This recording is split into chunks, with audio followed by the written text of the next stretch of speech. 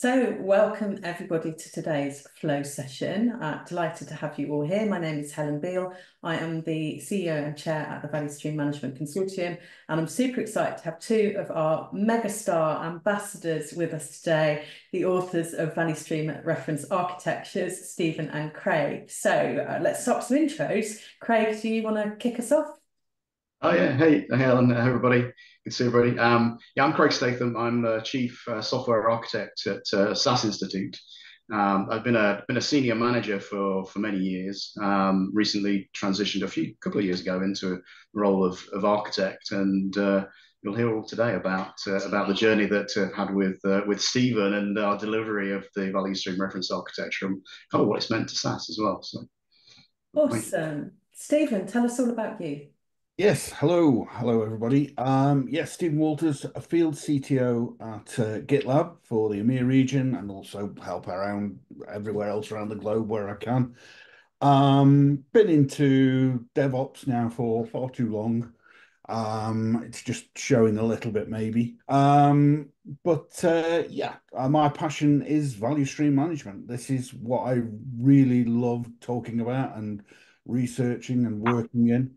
I think I've dealt with just about every framework that's ever existed beforehand, but value stream management feels to me as though we're finally getting somewhere close to where we need to be.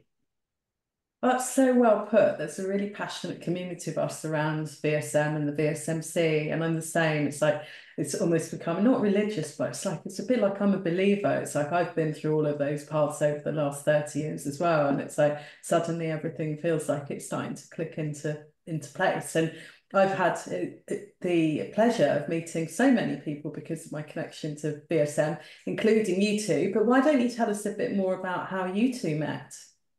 Who wants to go first? Craig, you can go first.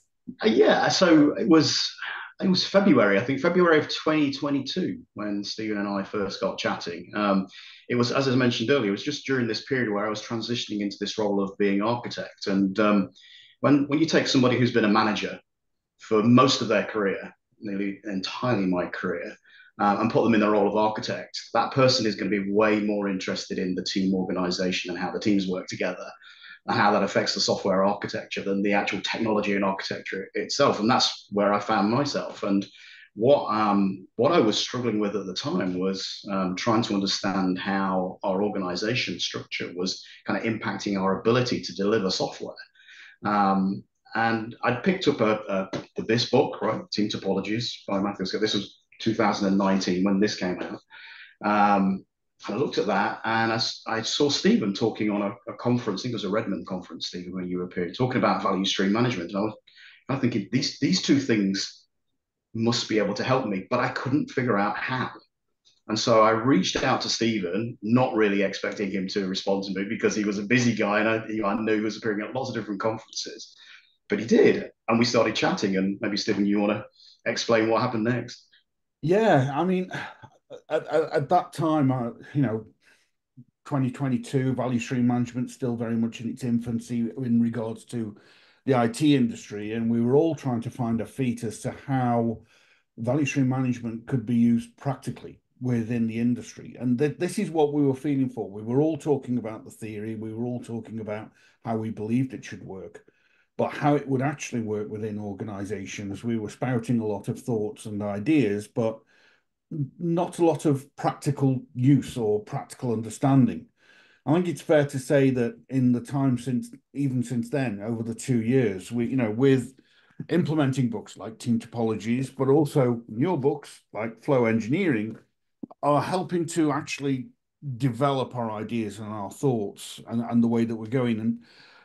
But what I was missing was that practical capability because the companies that I work for, I'm working for software companies that are supplying to customers. And customers are wondering, how do I do this? What do I have to do it? But not many were prepared to get engaged in a practical discussion about their own organization and their own woes, and actually to challenge me on the theories. How do these theories come into practice? And that's where it was really refreshing to bump into Craig, Craig who wanted to say, right, I'm going to tell you, how do you do this? How do you really, really do this? And it brought on something that both he and I really enjoy, which was a lot of debate and discussion, which started off just on a monthly basis and then to every 2 weeks. And I think now we're talking every week at least, and we're on WhatsApp channels and chatting with each other. But it's just something that organically grew out of that. We were, taking to how do we deal with this? How do we deal with that? And then we started putting theories together. And I think, Craig, it was you who were the first one. There was another conference that you'd gone to that you'd heard someone speak on graph theory. There was, yes. Nikki Watts had appeared at a conference that I saw, again, another online conference. You have to remember, we were coming out of the pandemic in 2022, right? And so lots of people were still online with conferences, which was great because they were all free. It was amazing. You could go to lots of online conferences and learn. And Nikki Watts and some other researchers were using graph theory to reason about their software architecture, particularly microservice architectures, to understand whether or not the architecture was tending towards being a distributed monolith. And Stephen and I had been chatting about Conway's Law and talking about how Conway's Law relates to the organization and the software architecture. And I suddenly kind of thought, well, if there's a connection between architecture and organization in this way, then maybe graph theory is something we can also look at to reason about our organization. So that's what we started to do. And we had a few conversations backwards and forwards about that. I remember, Stephen, and I think there was a moment, a ha-ha moment. Maybe you want to kind of talk about a little bit that we had in that. Well, there was a few aha moments, but I think it's the first one you're talking about when we started to think about graph theory, and we sort of thought, right, let's apply team topologies in here. Let's have a look at these team topology types, which are up on the board. You'll see behind me. And actually, it's quite coincident. I just drew that for somebody else. That was a completely different discussion. But you can see on there, and it's in the paper, this relationship that we suddenly realized that existed within team topologies. If you look at the generalized flow of data, the generalized flow of information between teams, and where there's dependencies between teams, then there was a very distinct pattern. So the streamline team always receives information and support from the other team types. As Matthew and Manuel say within their book, streamline team is the be all and end all. All of the other teams are there to support the flow within that team. So they are providers of value into the streamline team to enable them to actually deliver. So you can see on the top of that pyramid that all of the pointers in this directional graph are pointing out to the other teams. But likewise, enabling teams typically don't receive any data from other team types. They are providing support. They're enablers for all of the other team types, your complicated subsystems, your platform groups, and your streamlined teams. And this aha moment came when this was put down into a graph, and we looked at the direction of flow and suddenly realized there's a unique pattern here. There's something here that we can actually use and start to reason about. Because this was one of the key things that had come up in our discussions, was how do you identify a value stream? It's a problem that I've seen when you go into value stream mapping sessions and you talk with customers, and it's there on the value stream management implementation roadmap. Before you get into mapping, you need to identify your value streams. Well, you go into a customer and you say, right, which value stream are we going to map? And the first question is either one, what is a value stream? Or two, okay, how do I identify those value streams then once I know what they are? And it was pretty much guesswork. Most customers, they would select a product or they would decide something that they want or they think is a value stream. And more often than not, you would go in there and your value stream really needs to be based around a streamlined team that's delivering that value. But more often than not, you'd end up finding yourself, I'm working with a platform group here. This is a platform team that's supplying something internally to another team. Is it really a value stream? Well, yes, it's a value stream, but it's not helping them in terms of their value delivery to their end user, the customer. So that capability to identify what your value streams are was extremely important, really, because you can't all the rest of the stuff, garbage in, garbage out. If you don't identify your value streams correctly, everything else you're going to do later around the mapping and around the connectivity and around your metrics and your measurements is all going to be for nothing. And sorry, I'm waffling a little bit. Craig, I'll hand over to you in a minute. I'm But still following what you're saying. yeah, I agree with you wholeheartedly as well. but there was a really great question that Christian asked us, and when you go onto the website, we've got a brief intro before you can, as you go to download. Christian asked us question: how does identifying your team topology types help you with your system design, your architecture, and value stream management? And it comes down to this: how can you identify a value stream if you don't know the identities of your teams that form that value stream? Yeah. They have to have a clear identity and an understanding of what they were. And I'm going to hand over to Craig here because that's something that he realized very much within his organization early on. Craig.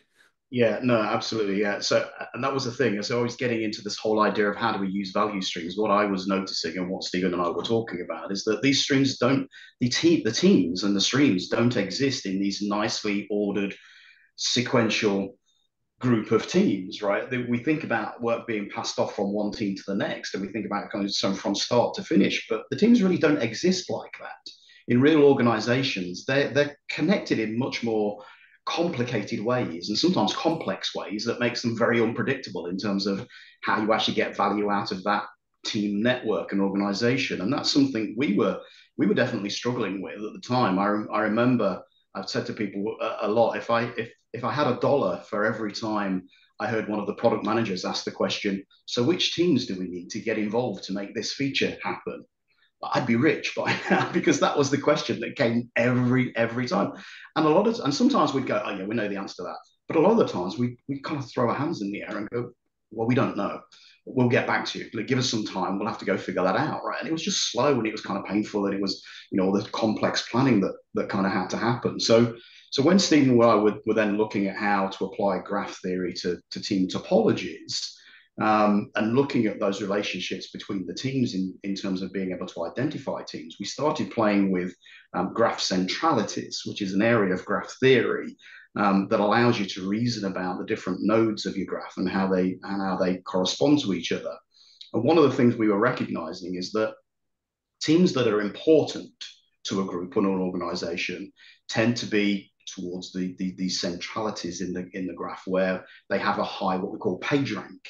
And PageRank, if you've heard of that before, it's the graph centrality that drives the internet. If you go to Google and you do Google search, right, the order of things that you see in your Google search is driven by PageRank, and it's actually one of the simplest pieces of graph technology to implement. It's 10 lines of code.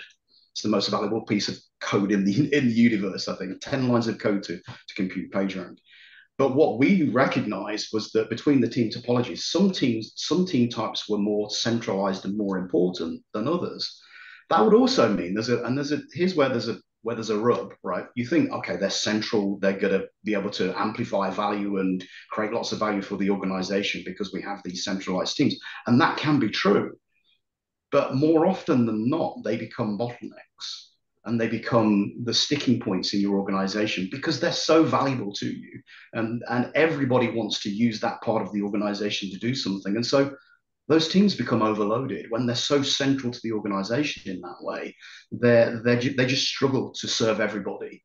And that's what we were finding. We had some teams that were very much like that, and they'd be involved in every single piece of work that ever happened to deliver some feature or function to the organization. The other graph centrality we kind of looked at was betweenness centrality, and that is a centrality that helps you to understand how much a team or a node in the graph is on the path to other nodes. So how does it connect one node to another? So if you have three nodes connected where there's a node in the middle and the node at either ends can't talk to each other except through the middle node, then the middle node will have high betweenness. And what we found was that, again, in team topologies, there were some of the team types that would have a tendency towards a higher value of betweenness than others. And that's where we were able then to come up with the idea of team type classification and creating a mechanism for identifying the different team types that existed in your organization simply by looking at the graph of your organization in terms of how the teams were connected, applying the technique, and then it's spitting out, here are your probable team types. And that really, and Stephen, that kind of then really helped us, like with kind of the next aha moment in terms of understanding interactions. So I'll let you talk about that a little bit. Yeah, because and it's something that I've had discussions with both Matthew and Manuel about, and I mention it a lot. When people talk about team topologies, they naturally focus on the team types, on the 4 team types: streamlined, enabling, platform, and complicated subsystem. And that tends to be the only focus. I remember one talk I went to, that's all they spoke about. They didn't mention anything about the team interactions. And based upon, with what Craig was just saying, those interactions, how those nodes interoperate with each other, is key to the flow. Without those interactions, there is no flow. Everything just stays within one team. And that's just not going to happen. No team is an island. Every organization is made up of teams that need to work with each other. Now, this is where there's a popular myth within DevOps. You hear the term, right? Everybody must collaborate. Let's all collaborate. But the problem is that collaboration is only one type of interaction. The other interaction types defined within team topologies, them being facilitating and as a service, are a different type of interaction and probably just as important. Because the problem is that if everybody's collaborating, as they say within the book, then you are sharing that workload. It provides innovation, but it slows down flow. Because now you as a team, if I'm working with somebody else in another team, I am now having to think about what he's doing in that team, and he's having to think about what I'm doing in that team. And we are having to work together across teams to get this right. Now, what usually happens, as per Conway's law, this means that we end up creating an integration, or within the architecture, we end up creating something that's tightly coupled, because we are now talking almost as a team. So as a team, we create this integration, which then massively couples these two things together. And this is where you then end up with, as we've seen within many organizations, where they've broken down a monolith into 40 microservices. And so their time for delivery has gone down from 1.5 years to 3 weeks. Great, that's what they want. But then slowly over time, that time for delivery starts expanding out, and they're wondering why. And it's because they've been doing this collaboration and slowly linking all of these things. And before you know it, you've got 40 microservices that are operating as a monolith. You have a monolith of microservices. And there's a great expression that Craig used: it's just a great big ball of mud. Because every team, you don't have a team topology, they're all operating the same, and they're all talking to each other the same way, and they're all supposed to operate in the same way. But that's not true. Every team needs to have clear responsibilities, needs to have clear communications. They need to have a clear understanding and responsibility for what their role is in the overall delivery of value within a value stream. And that's the problem, is that we've tried to make all of them, very, I can't think of what the word is now, but they're all very vanilla. They're all exactly the same. And going back to your ice cream analogy, that team's mint choc chip, their rum and raisin, they all have something different that they are contributing to as part of the organization. It's So we definitely need to look at those interaction types.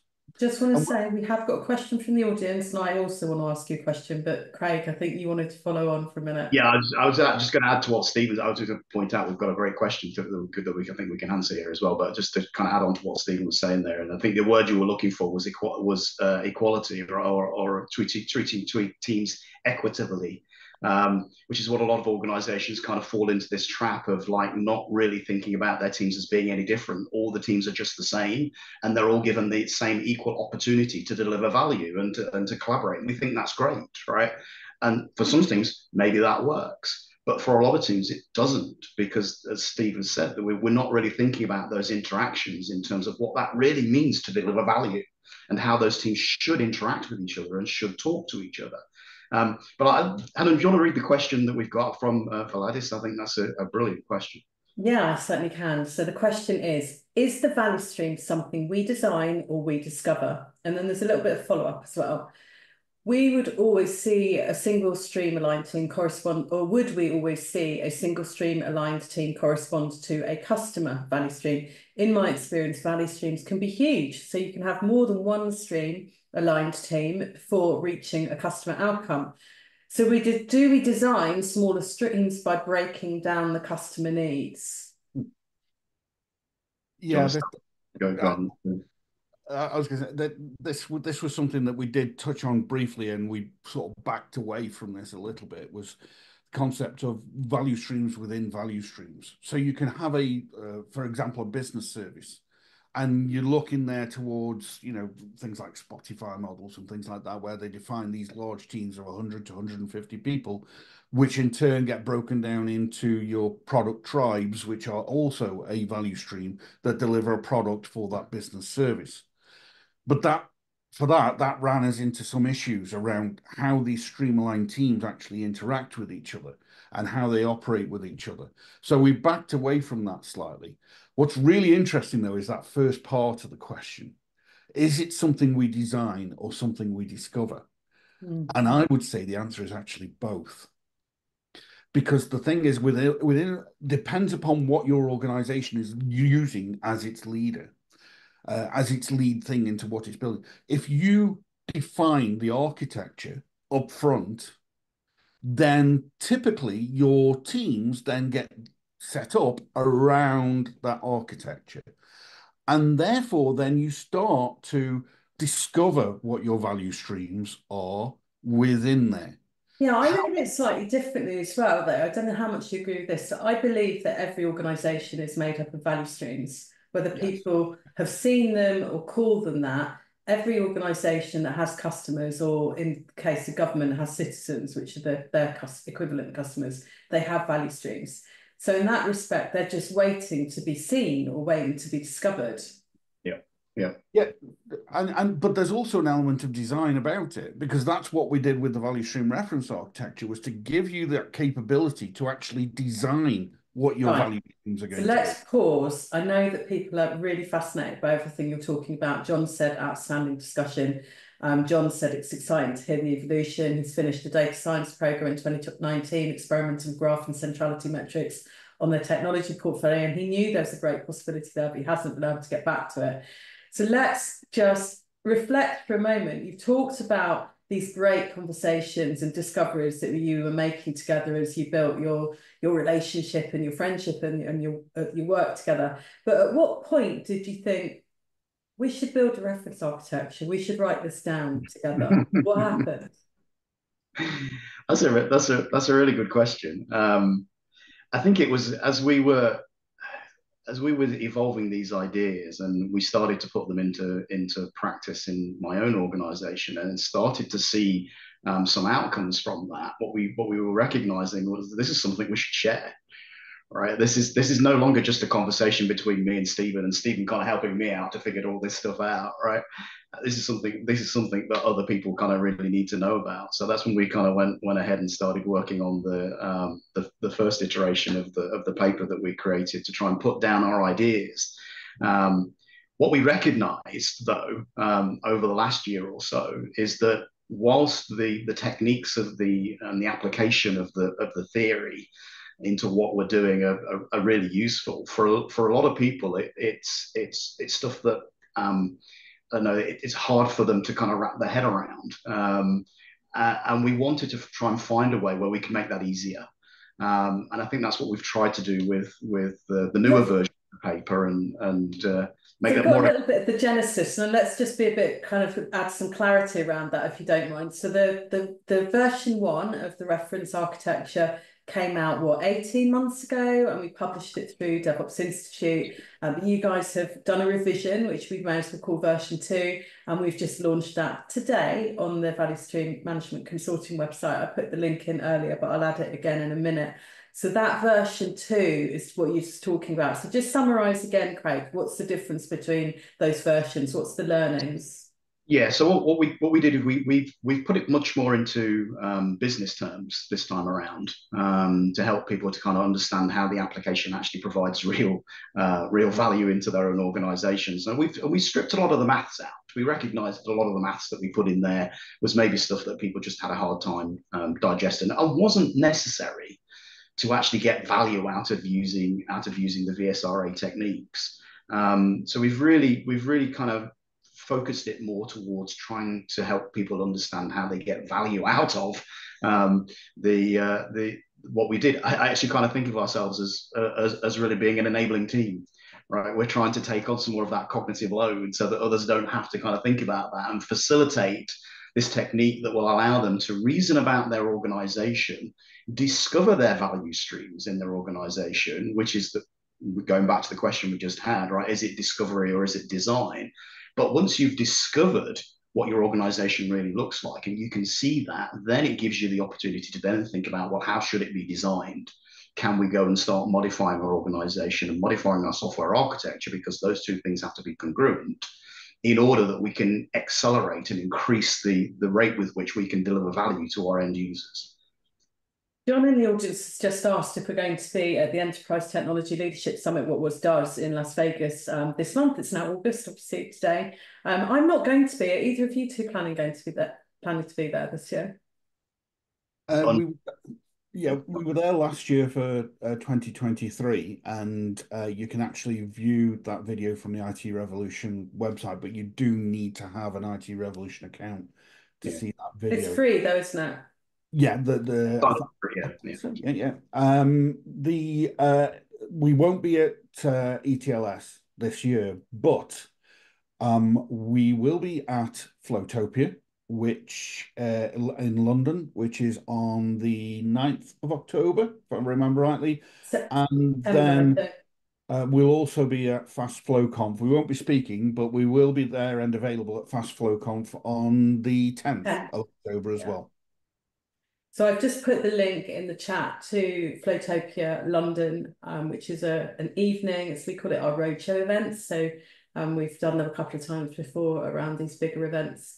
But in other exciting news, we are currently in the process of launching the big Flowtopia event, our flagship event that, if any of you've been to the last couple of years, has been in person in Las Vegas. But this year, we're actually doing things a little bit differently. We're taking Flowtopia online. It's going to be bigger. It's going to be really big. It's going to be 12 hours long. It's going to be 60 talks. Everything's going to be recorded, obviously, so you can dive in and see it live whenever you want, or you can see it on demand later. And we'll probably make the on-demand ultimately available to our amazing members that help fund everything that we do, because we are a not-for-profit, remember, funded by our membership fees. But I put a couple of links in the chat for you. We'd love to see you at Flowtopia London, and if you are interested in speaking at Flowtopia, you'll find the call for speakers link in that page I've just put in the chat. And if you're interested in sponsoring, which would be a huge help to make sure that we can pay for the team and the platform that we are going to be using to get this event going, that would also be amazing as well. So that was a little advertorial break. Thank you, John, for triggering that for us. We've had a lot of chat about Conway's law. Did we mention with the reverse Conway's maneuver? Have we gone into that yet? No, not really. I mean, this is something that's obviously discussed a lot within Team Topologies, and we wanted to basically build off the back of that. We mentioned about how we've done this graph theory, which allows you to identify your team topology types. It also allows you to identify your interactions, and from that you can draw a graph. And from that, identify what your potential value stream flow is, what your key paths are. But then we saw the value in potentially then taking that graph and saying, well, hang on a minute, is this the actual architecture that we want in our organization? Is this the correct architecture for the system? And is it the correct organization? Because of what we need with Conway's law is we need harmony between the organization and the architecture. So it's very much about using what we've found with the graph theory to say, okay, if this is going to be reflective of both our organization and our architecture to keep them in commonality, let's use that to help us design our system. So let's design our architecture and then design our organization to support that architecture. But then the key thing came when we realized, well, hang on a minute, if system design is changing because it's going to incrementally change, then our organization needs to incrementally change as well. So now what we've got is we've got a method or a pattern of actually mapping out what our value stream network is looking like, what our value stream network looks like, but also how it gets impacted by change. And as a result, how our organization gets impacted by that change as well. So we can incrementally change our organization over time rather than something that I've got white paper coming out with Leaf House from GitLab as well soon, where we talk about architectural drift, which is where you've got your organization and your architecture, and slowly changes are made to your architecture and it drifts away from that organization. And then after a long period of time, it means massive reorganizations, which are costly, time wasting, remove value, and you can lose a lot of intellectual property and valuable people from your organization, or a massive re-architecture exercise, which, same thing again, extremely costly, takes time away from value delivery for your customers.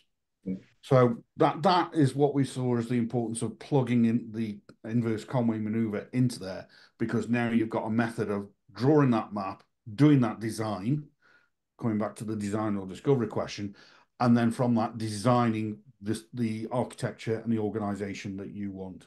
And I think that is really, really important, because there aren't many organizations that find themselves in the unique opportunity of building an entire brand new team from scratch, right, or new organization from scratch. That doesn't happen very often. Most organizations use the existing team organization and team structures that they have to build new product, and they try to overlay that new product in the existing architecture, software architecture, and team organization.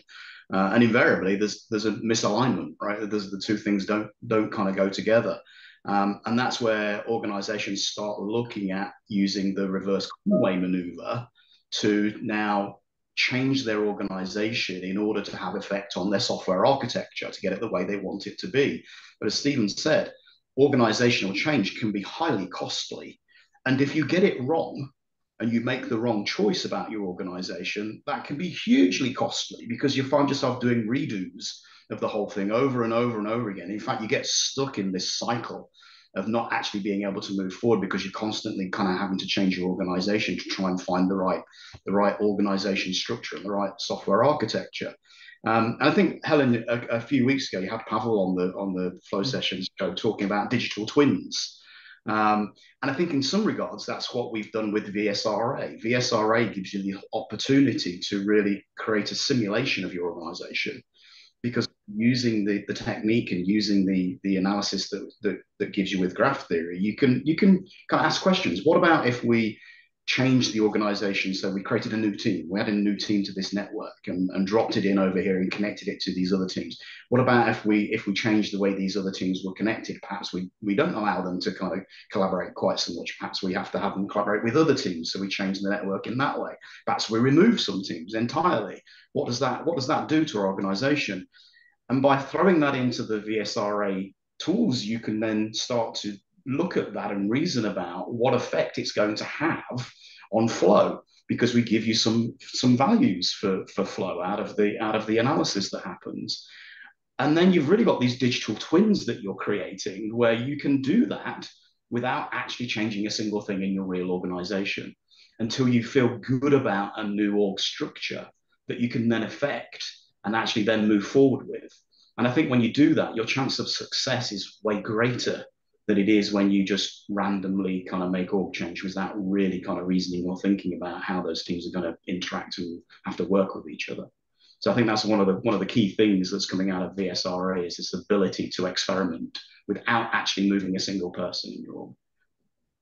We've got some great feedback coming in from the audience as well. I forgot, actually, Fortune said quite a long time ago about liberating structures and other methods like organisation mapping, stakeholder mapping, customer mapping. I assume that's customer journey mapping as well. Eco-cycle, which is a new one on me. I like that. And then another new one on me just came through from Declan, which was about dynamic teaming. Actually, a question. I'm not familiar with dynamic teaming. Is that something you guys have looked at? A little bit, yes. And actually, it is. Some of this is covered not with those terms, but covered in the book on team topologies. And dynamic teaming, that's another double-edged sword, right? It can be really really useful, but it can also have some downsides as well. What dynamic teaming is the ability to really just change your teams and move people around at kind of will, right? Take people out of teams and move them to other teams and get them to do some really good work over there, and that sometimes can have a great effect because you can get things done quickly. But the downsides of dynamic teaming as well is the extent to which cognitive load is now placed on those individuals that are moving out of one team into another, because context switching is a huge factor in cognitive load. Also, the problems there exist, of course, is that it's all about information sharing, right? When people are doing knowledge work, Stephen referred to these interactions earlier as data and information. That's really what's going on in terms of how teams are kind of connecting and working with each other. So when you move somebody dynamically to another team, they're taking some information and knowledge with them that later on is actually going to be pulled out again. So what happens to the group that's left behind? How do they now manage that information is no longer really available to them? Probably what they end up doing is now going back to that person and talking to that person who's moved now somewhere else. Now that person's getting overloaded because now they're having multiple things to kind of deal with and multiple requests. And so maybe then they've got too much work in progress, another killer of productivity. So there are upsides and downsides to dynamic teaming. I personally think that once you understand your value streams that you've got in your organization, and you understand your value stream reference architecture and how interactions are happening, is that the majority of the time that you get the best results is to kind of stick with that, right? Until you need to change it because you're changing your product or changing your needs or changing something else. But all of these techniques are, I mean, they're wonderful things to kind of research and look into. And I really get excited, or you can tell I get excited about all of this stuff. There's so many productivity killers, aren't there? And it's like the UK in particular, not very famous for our productivity levels at the moment. But I think this is kind of the fundamental of what we're trying to do with value streams, isn't it? Is understand that flow. And you've held up Steve's book, Flow Engineering. But should we talk about that a little bit more, about what we're learning from Steve in that book and what we're learning about flow entropy? And I think you have this concept of resilience numbers as well. Do you want to introduce the audience to that? Yeah, it was something I like to call the butterfly net moment. We just had this moment where we suddenly realized, okay, we're dealing with data, we're dealing with information. It's in bits. It's the stuff that actually flows. Now, we didn't know it at the time until much later on in the relationship, but both of us come from a background of electrical and electronic engineering. So we both also got this concept of flow in terms of the flow of electrons within a wire, which isn't really flow, but it's this concept of the fact that you've got this current, this amperage. You've also got that in terms of a flow, because you've got a potential difference between two areas, the voltage, there's a potential difference in there, and then you've got resistance in there. And in order for all of that to happen, you've got to apply power. You've got to have power in there. You've got to apply effort and energy. And we started to see parallels because we were thinking, right, because what all of this was about taking the subjectivity out of it and making an objective way in which we can design our value streams, our architecture, and measure and manage our flow through our value stream network. So thinking in a scientific way, we started to apply Newtonian thinking into this, about, if we apply a force in there, and there's resistance and so on. And we started to see parallels in there. So we saw the flow of work. Actually, Craig, do you want to take it from here? So flow of work, current, yeah, go on. Yeah. So there was absolutely, as Stephen said, absolutely parallels that we were seeing with our experience from electrical electronic engineering, and that flow is something that is a function of time, right? And so when you do work, and work is, or information is passing from one team to another, it takes some time for that to happen, right? Which is what flow is. It's the passage of things moving, but it doesn't happen unless there's time to do that. But in order for flow to happen, something has to be pushing that flow, right? There has to be something that's requiring that flow to happen. And in information systems and knowledge systems and software teams, that's really our requirements. It's the requirements, it's the needs that we have. So the things that we want to achieve. They're the pulling force that make flow happen.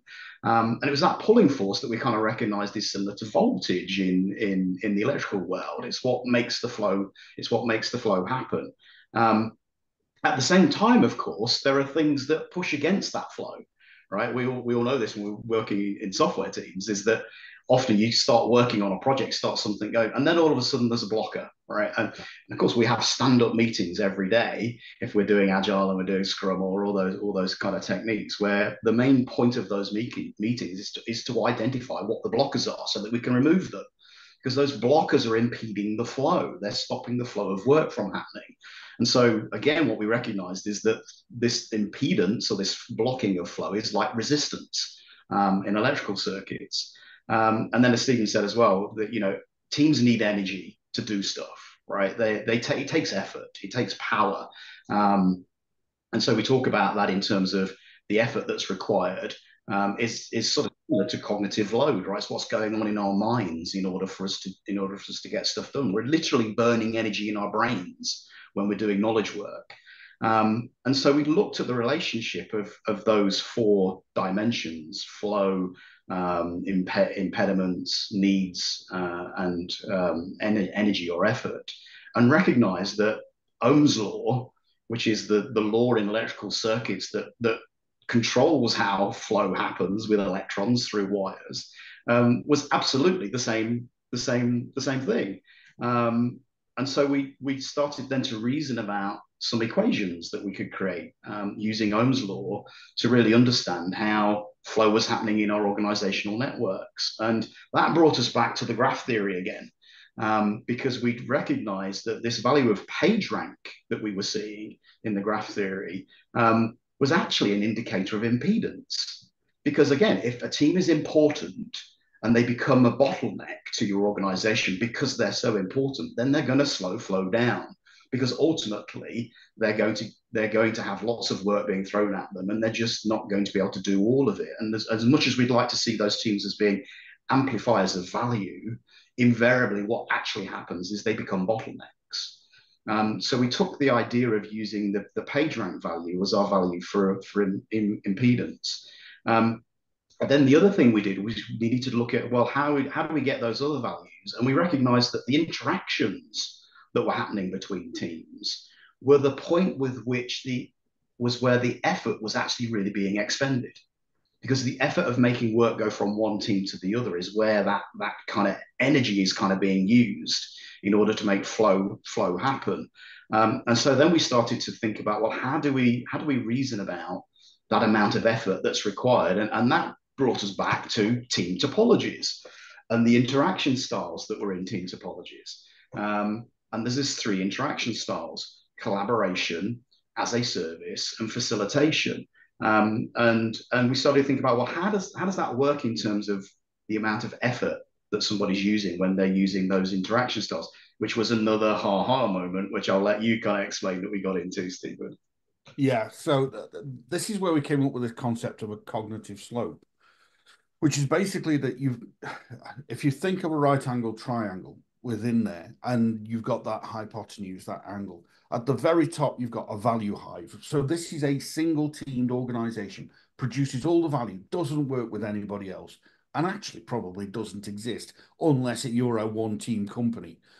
At the other end of the scale, down at the bottom, you've got a value void. You've got this thing, this null pointer, this null team that doesn't produce any value whatsoever.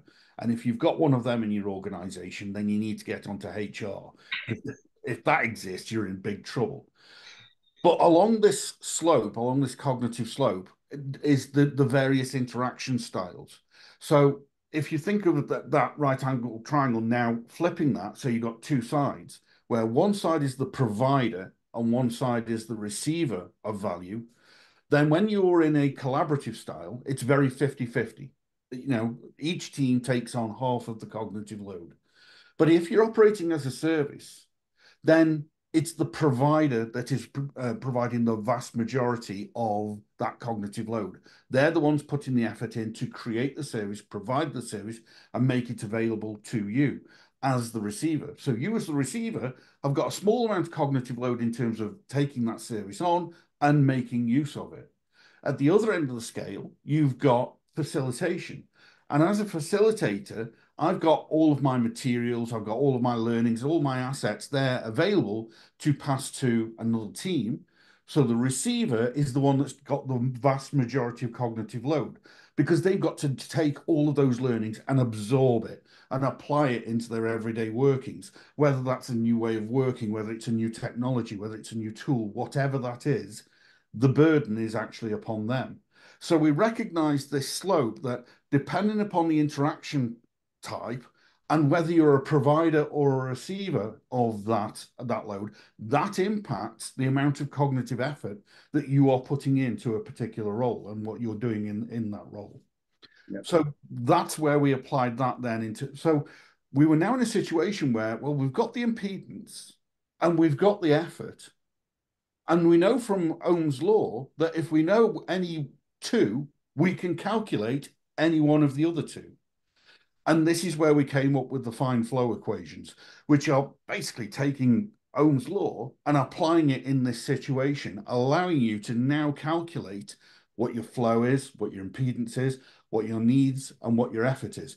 By the way, no units involved. These are just values to see as a comparison between teams as to how they're actually performing, who's got the greatest effort, who's creating the greatest flow of value. And we find that within particular team types, there's particular values that we see. So streamlined teams have the highest value of flow, highest value for flow. Your platform teams typically have the highest amount of effort. They're the ones providing the most effort because they're operating as a service. They're constantly having to work to maintain that service to allow streamlined teams to deliver. And something we did, and this comes back to your original question, we then, right, look, we've got to model this. We've got to see if this insane thought of ours is really a butterfly net moment, if it really works. So we actually modeled it out based upon a scenario where, there's a certain number of impediments coming in, because incidents always happen, for every release that goes out, you get good flow, which you hope is going to be 100%, never is. There's always some instance. There's something that goes out of date. There's brand new needs that come in, or there's problems that occur within production. Those come back into your system as impediments, as defects, as issues that you need to resolve that prevent you from generating new value. So having those impediments and now understanding what the effort values are, we did these calculations and we modeled over time with these impediments increasing with our needs in there. And we applied it with a standard amount of effort. We wanted our teams to be working efficiently, but not being burdened, not burning out. So we modeled that and we noticed something strange. The flow value over time always went down. Even when we're just applying a consistent amount of energy, the flow value goes down. So we flipped it. Right, well, what if we want to maintain the flow value? Then we started to notice the cognitive load was just exponentially going up. Well, there was always going to be a point where you reach maximum cognitive load. And that for us was a key point because it's at that point that you can maintain an increase in energy to maintain your level of flow, of value. But at the point where you potentially reach burnout, you can't apply any more energy. So the flow value starts to deteriorate. The length of time it takes to reach that point is something we call the resilience of the team. And that decrease in the flow of value, we go back to the laws of physics, laws of thermodynamics, it's flow entropy. Over time, flow will naturally decay. All systems decay. What was software is like wine or cheese or something like that. Software, It's like software. milk, not wine. Yeah. That's right. Not wine. It's like milk, not fine wine. It is going to go off. It's going to decay over time, and so is the flow of value over time. Yeah. So, doing that modeling, that's where we came up with the concept of flow entropy, and also understanding what the resilience of your team is. In other words, how long your team can go working as they are, before either their cognitive load gets too high and you start to get people in danger of being burnt out, or the flow of value gets decreased to such a point that your team is no longer efficient and effective. And what you need to do at that point, well, that's the point where you need to deal with your technical debt, with the outstanding production issues, with all of those problems, the things that are holding up that team and causing the problems for them. Which means now, instead of an arbitrary, let's do a technical debt cleanup session once every 2 weeks, you now know exactly how long your team can go before they need to go into that kind of work. And the really interesting thing about our hypothesis, and it is a hypothesis, right? So we'd love people to come and practice some of the things that we've kind of put together here to help validate our hypothesis. But the really interesting thing is that flow entropy and the resilience that teams have has nothing to do with how good those individuals are in the teams. It has nothing to do with how much testing they're doing. It has nothing to do with anything that you can think of except the organization of the team, how the team is wired, wiring the winning team. You know, another great book from IT Rev, right, that Gene Kim's just put out, Wiring the Winning Organization, right? It's all about how the teams are connected and all about the interactions that happen, that really tells you a lot about whether they're going to be successful or not.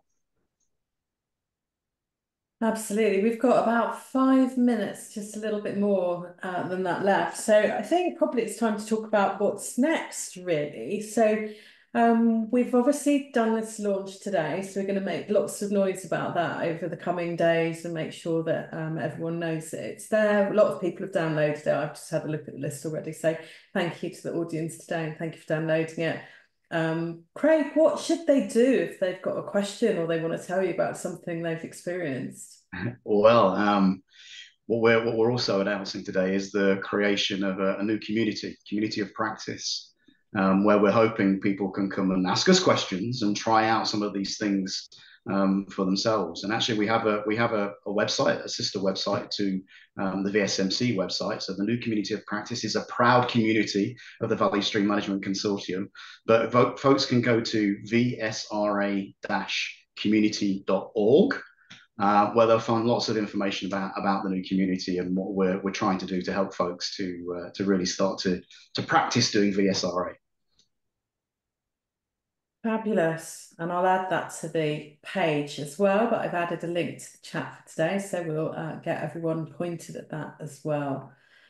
So Craig, do we want to mention our other little treat that we've got, which they can get to from that community page? I teased that there was going to be this announcement. We could show people the page if you wanted. I could share my screen for a minute and we can. Yeah, let me just see. I'll just share this up, bring this up for people to see. So here is the VSRA community page. And from there, you can join the VSMC. We have the links through to the VSMC, more about the community, learn what is VSRA. This will take you to the link for downloading the actual white paper, but you'll see a couple of nice little buttons here. Here is a how-to guide on how to use the VSRA practically. It's a simple 12-step guide. There's a PDF document which you can download, which shows you how to actually use the principles of the value stream reference architecture within your organization, and then to apply it into an app. The app is also available on a link from there, and here it is. And from here, you are able to see all of your various team. You're able to enter your organization information as per this guide that you've got on here, which will take you through all of the steps. And from that, produce a PDF report, which will provide you with all of the information about the flow of value in your teams, what your team topology types are, the impediments, the resilience of your team, and provide you with various information. And we would love people to get onto this, try it out, model it, give us feedback. Let us know your stories. Tell us your exciting things, the things that you're finding. And the beauty of it is you can do this and not be impacting anybody in your organization. This is for fun. You can do this for fun. And maybe out of doing this for fun, you can actually find a way that you can go into your organization and say, we've potentially got a more efficient way that we could run here. And that's what's really about, isn't it? It's about being more efficient and more effective as well. So I think we haven't really talked about this today, but the duality that I talk about value stream management, that we talk about flow and getting faster flow, but we also want to get the right things out more often that our customers really want. So is there anything that you're doing currently in the reference architecture about value realization, or is that perhaps something that's coming next? Craig, there is still a lot of other stuff that But we're looking this at. is I got to say, this is an active area of research, right? So as Stephen said, we started meeting monthly, and then we were meeting bi-weekly. Now we meet weekly, and every week we meet, we find some new thing that we could kind of look at, and we really want people to join this community because we're only two people. So the more people that join, the more people that get involved, the more people we can help move that research forward.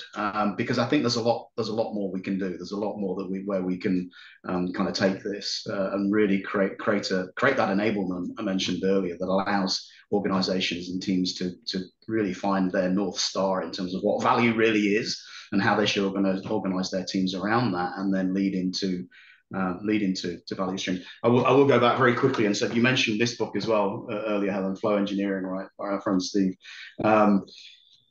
The chapter 7 in here about dependencies, that was the thing got me really excited in here, and that's how this kind of really ties into VSRA, and we're talking to Steve about some things about how we can collaborate as well with him on some of these things. So I'm really excited to see what comes out of that, but we'd love others to get involved as well. Come join us, come try out the tool, try out what we've done, and tell us if it works. And we want to hear the good and the bad, right? If you think that it's not working and you think that there's some aspect of it that just doesn't make sense, let's talk about that. Yeah, I was going to mention the work that we're doing with Steve. We're looking at how, as we've moved from scientific theory into practical application, it's how now we can start to plug VSRA into practical applications as part of flow engineering, plugging those two things together.